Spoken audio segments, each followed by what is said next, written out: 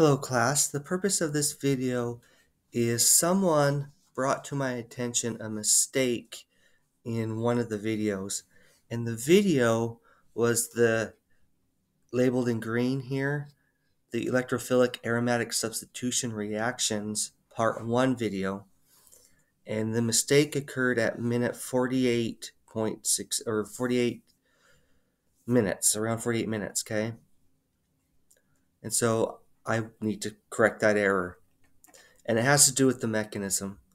So what was being covered at 48 minutes is the Friedel-Crafts alkylation, where we have this primary alkyl chloride reacting with aluminum trichloride to generate this intermediate.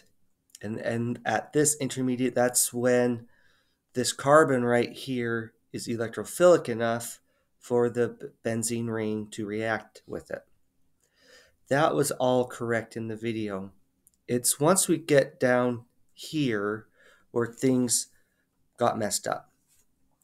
So what happened, if we follow the mechanism arrow here, it's saying that the benzene ring pi electrons attacked that carbon. And so that would put a chlorine atom, the ethyl group right there. And that is correct.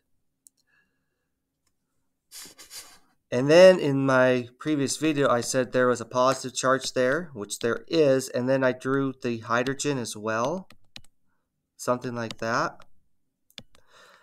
And what I did in the previous video was incorrect because I took this and took that hydrogen and brought those electrons back to restore aromaticity. And I said, voila, we have our product. Darn it. And I said, there's our product. Well, let's evaluate my mechanism real quick to show why that's a horrible mistake.